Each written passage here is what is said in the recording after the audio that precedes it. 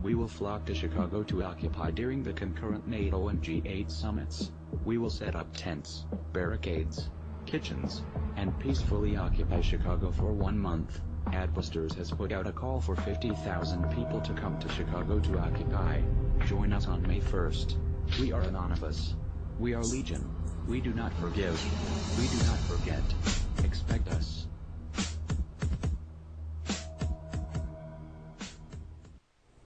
With us tonight are two of the security experts who briefed business leaders last night, and they are Arnette Heintze, Chief Executive Officer of Hillard Heintze. That's a security consulting firm co-founded by Mr. Heintze and former Chicago Police Superintendent Terry Hillard. And Jeffrey Kramer, Managing Director of the Chicago office of Kroll's Business Intelligence and Investigations, which also offers security consulting. Gentlemen, welcome to Chicago tonight. Thanks so much. Arnette Heintze, you were the moderator of that briefing to business owners and managers yesterday, and you were accompanied by representatives from the police department, from the Secret Service, from the FBI. And the message to the business community was keep calm, go about your business, but at the same time your organization put out this pamphlet, or gave them this pamphlet, which advises them on many different issues that I've mentioned already, which sounds disconcerting, like having a safe room, having evacuation plans, monitoring social media for emergencies. Are there two different messages, or is it disconcerting to the business community to be hearing this? I think the way you introduced it, Eddie, is a little offset. We weren't preparing for war. We were giving information on what are best practices to prepare for a marvelous event that's coming to our city, and to consider security preparations if you haven't. And so the list that we provided are measures that organizations can consider on advancing best practices on their security perimeter, on strengthening the security post, on ensuring that their visitors and employees wear credentials to the business, and the full range of emergency preparedness steps. One of the messages we gave last night was there are many businesses in this room that will not need to do a single issue here.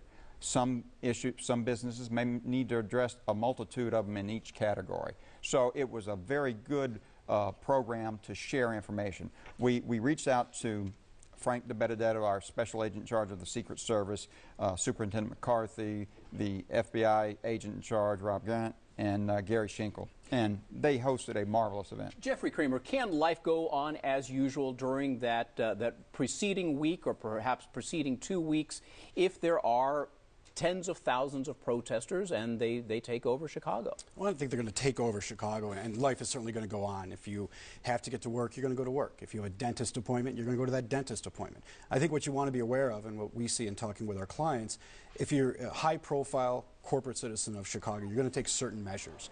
Now, some of those measures have probably already been in place because they're just good sense, but you're going to be more attuned to it now with these protesters coming in. So I think people are going to be aware, or should be aware, of where the protesters may be, depending where they're going to be allowed to protest at a given time, and just be aware of your surroundings when you're going certainly into the Loop or other areas where things may happen. Now, Arnette Heintze, you, in your long list of impressive credentials, you were once with the Secret Service, and your company, Jeffrey, is a global enterprise.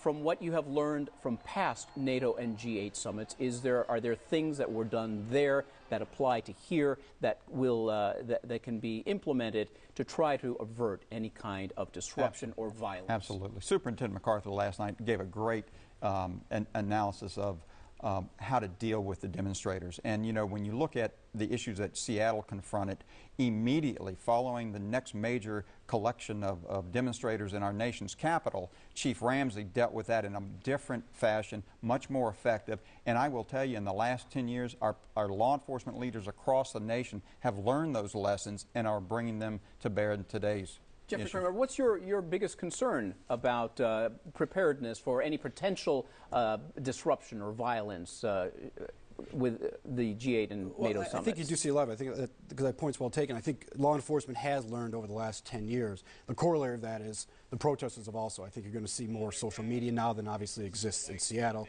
Twitter, the YouTube feed that you just showed, that didn't exist, obviously, 10, 12 years ago. So I think you're going to see more people here, just as a function of Chicago's an easier place to get into than Seattle. Is social media going to pose a bigger problem or challenge for law enforcement and for security officials because they can coordinate so quickly now? It's a challenge, but it's also an opportunity. It's certainly easier for the protesters to determine where they're going to be at a given time. However, the flip side of that is we see with working with our clients, they're able also to monitor the websites, the YouTube videos, etc., who might be coming to Chicago. So it's a two-way street. That information is public, and just like information can get to demonstrators, law enforcement is capable of monitoring that same communication. So they'll be able to stay abreast and stay on top of it. Do you favor doing what San Francisco recently did and shutting down or at least limiting communications within the city should things get out of hand, whether it's cell phone usage or Twitter usage? No, and you saw the problems that happened in San Francisco and Oakland and certainly in Berkeley. I don't think that's planned for here. I don't think it's advisable by any stretch of the imagination. Both of you are advising or already on the payroll of some of the big companies here in terms of security measures. Is that correct? Correct. But you cannot reveal, of course, who your clients are. But what about the smaller businesses who can't afford security experts such as yourself? What sorts of preparations should they be making? Well, I'll tell you right now, I know for a fact that there will be communications to smaller business. I've been in discussions where there is going to be some organized information sharing for these smaller businesses, and even the opportunity to have officials visit and give recommendations if business owners are concerned. And this has been a growing issue being driven in our city.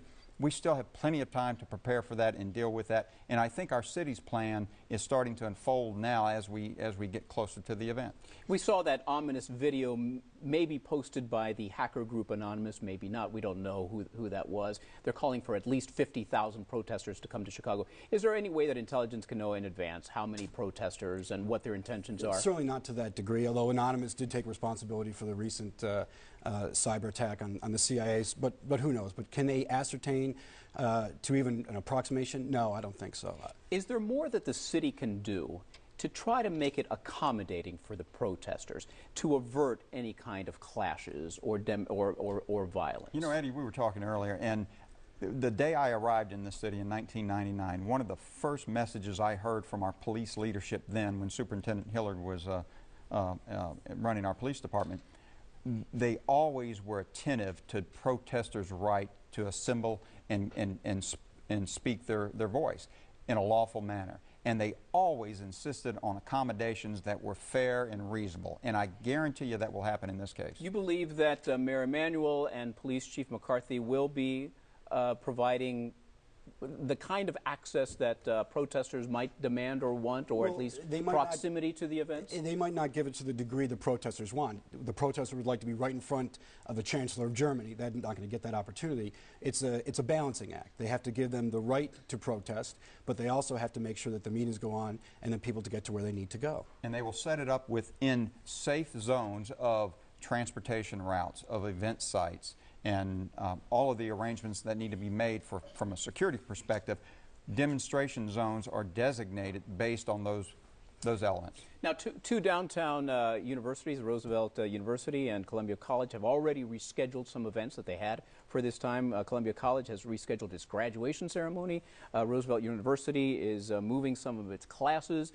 Do you recommend that other businesses, if they can, do anything to try to stay out of this area for the few days surrounding the event? Well, in those situations, those were a lot of people going to one area that could be accommodated. So, you know, arguably that makes sense. That's a smart decision. Well, what about, you know, people visiting downtown or workers downtown? Anything else? The city's going to be open. Come visit. And, you know, we're still a long way out. And let's see how the city plans and prepares and the communication that will come. But I can promise you it will be come and see and visit and enjoy yourself. Do you guys as security experts have any insights yet on what the city plans to do in terms of boundaries and closing off streets yet? I don't think those decisions have been made. And the city with their federal partners will be very careful about closing streets. They will only close streets that are within a particular zone. Everything else will be attempted to remain open and temporary halt when motorcades are having to move forth. What about protests that pop up perhaps just anywhere outside of these perimeters? Well, I think that's likely to happen, because if they're not comfortable with where they're being allowed to protest, they're going to pop up somewhere where perhaps law enforcement doesn't expect them at a given moment. I think what you're also going to see, which you did not see in prior G8 and NATO conferences, are the cyber attacks. We have former FBI agents who work in the cyber area, and we're seeing more and more of that with the more high-profile corporations. And you're also advising your clients about cyber attacks and monitoring social media, isn't that right? Absolutely. What are you advising them to do? Well, for monitoring, there's a lot of corporations that are public in nature that already know some of the groups that target them. And if you go on, you can find some of the people that maybe are saying we should go to a certain company at a certain time, and you know they're out there, so you're monitoring them. It goes back to what we were talking about before, with information out there really serves both purposes, the protesters and law enforcement. And those are issues that both of our firms can help clients with, is how to understand that issue about monitoring social media and best steps to gather. So.